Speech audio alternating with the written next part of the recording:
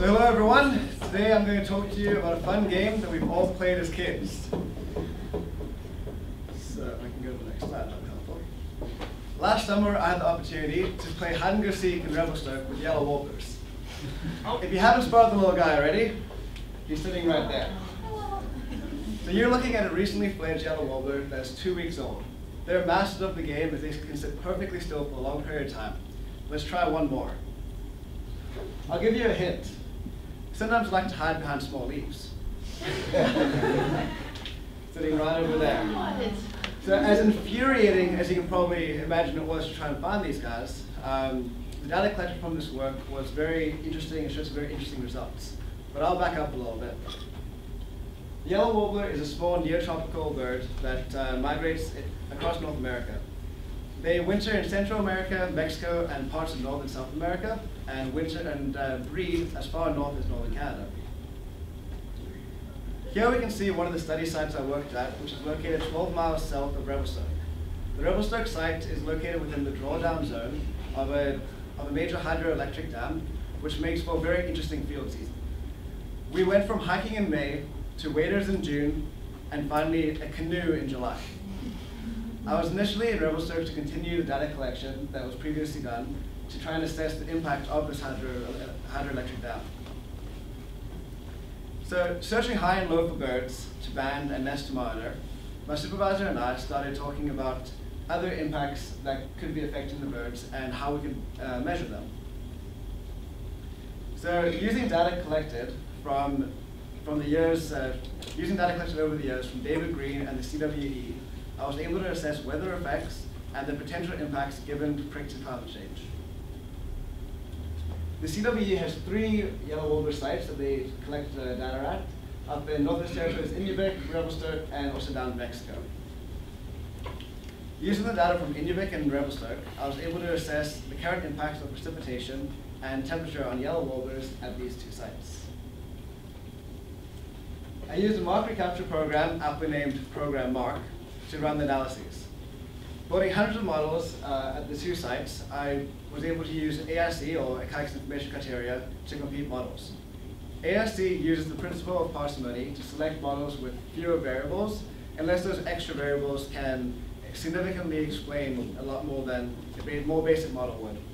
I also use RStudio to research annual and seasonal trends and to make some pretty graphs. So the climate variables tested were precipitation and temperature on both the day of an observation and the day before an observation. The top ASC models in Inuvik included minimum temperature from the day before, which means that the minimum temperature of yesterday is a strong predictor of a nest survival for today. Revelstoke showed more exciting results, however, as we can see an increased effect of precipitation on nest survival. Our top models included precipitation of both the day of and the day before an observation.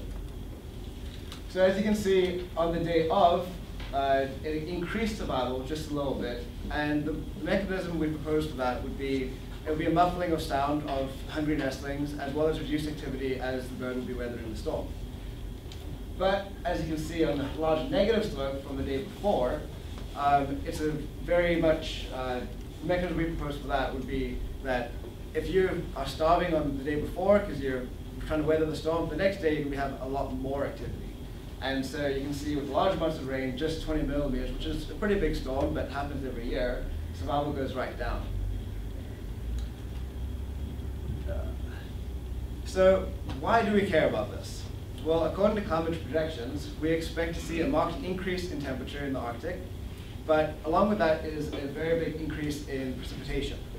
And so we can actually extrapolate the data that we have in Revelstoke in the more temperate region up to Inuvik for future times and try and assess what the effect of increased precipitation is up there.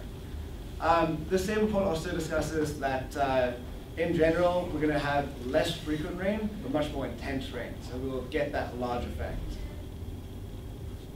So should we start picketing Parliament to try and tell them to stop climate change for this one reason? Well, we're not quite there on the data, but we can make some predictions.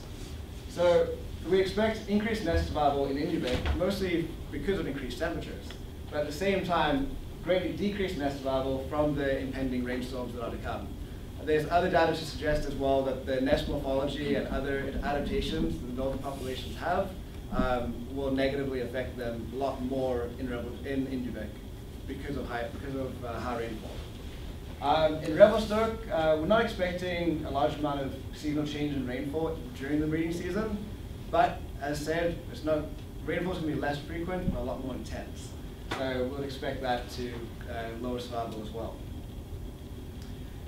So, one more thing here before I forget. Overall, we don't know the full extent of these impacts yet, but as climate models are refined and more data is collected at the study sites, and a more accurate prediction could be made.